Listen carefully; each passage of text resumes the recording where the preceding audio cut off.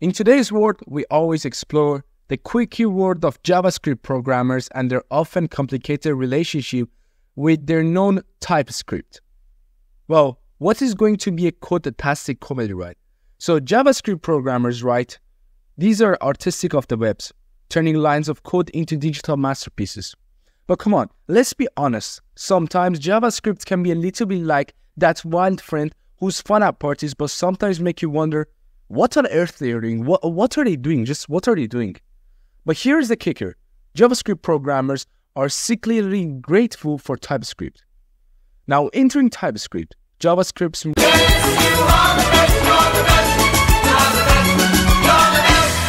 more responsible sibling, which is like JavaScript decided to put on a tie and start taking life seriously. So imagine TypeScript comes in saying, hey, let's add some rules, make things more predictable. And JavaScript is like, rules? We don't need to know stinking rules. Now it's like having a personal assistant who's always reminding you, hey, maybe declaring that variable type would be a good idea, huh? Or remembering that time your code broke into production? Let's not do that again. The journey of JavaScript programmer learning a TypeScript is like a rom-com. You never know what's going to happen. First they're skeptical, types in my beautifully chaotic JavaScript? No way. But slowly, when they start going through or seeing the benefits, better organization, fewer bugs, it's a love story in the making. And let's talk about job interviews. JavaScript programmers are often faced the ultimate test. Do you know TypeScript? It's like walking on a tightrope while juggling fire. On one side, you've got your JavaScript skill. On the other side, the looming expectation of TypeScript powers. No pressure, right? I don't think so about that one. But here is the thing that you all need to know. TypeScript doesn't just make JavaScript better. It makes JavaScript programmers feel like superheroes. Going into the ring, superheroes. They've got the power of JavaScript's flexibility with the added shield of TypeScript type safety. It's like Batman getting a new shiny bug-proof suite. Well, how about that? Batman would love it. Well, you know, JavaScript is like that friend who's a little all over the place. You ask them to hold on to a number and suddenly it's a string. Why? You ask, JavaScript just winks and says, because I can. Now, TypeScript is like a librarian saying, excuse me, but in this library we label our book genres. JavaScript looks at the TypeScript like it's just been asked to clean its room. Wow. Okay, this is getting a little bit confusing. Let's stop this. There is a moment when TypeScript sees there are catching errors and runtime. It's like watching someone discover fire. You mean I can know my mistakes before everything crashes and burns? That's revolutionary. But let's not forget the classic TypeScript learning curve. Well, at first it's all sunshine and rainbows. You're going around, you're just learning. You feel like every other programming language, this is going to be a chill one, like PHP, like C, like R. Let me tell you something. It's not. It's not, man. It's not.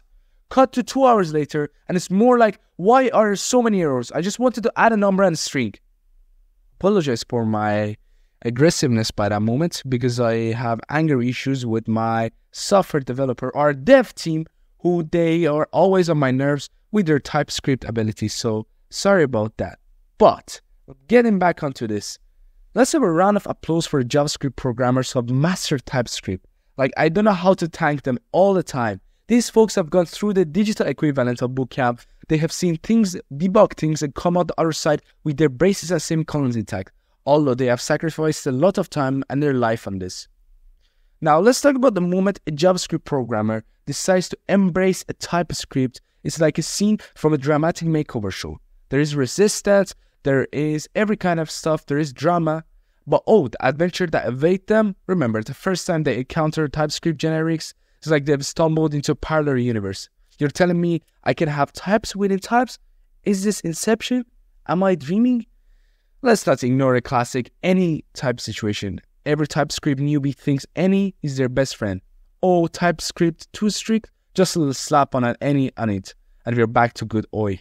JavaScript land. Fast forward a few weeks, and it's like they've unleashed a Pandora's box of why is it not working.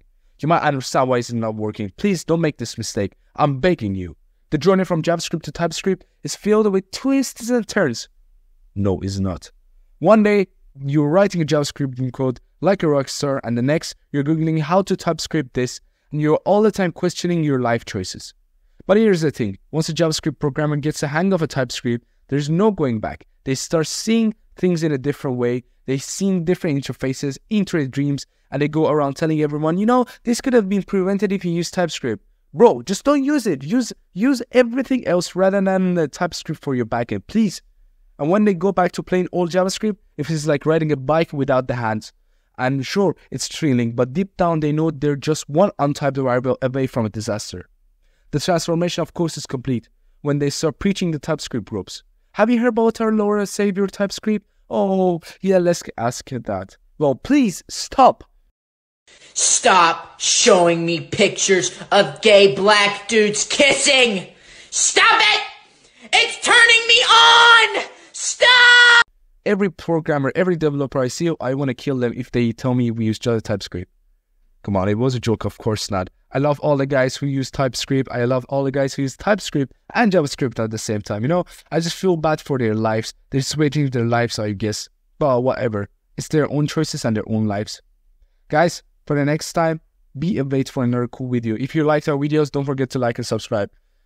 You might have been bored a little bit, but don't worry. The coding world is more fun than just boring. See you soon.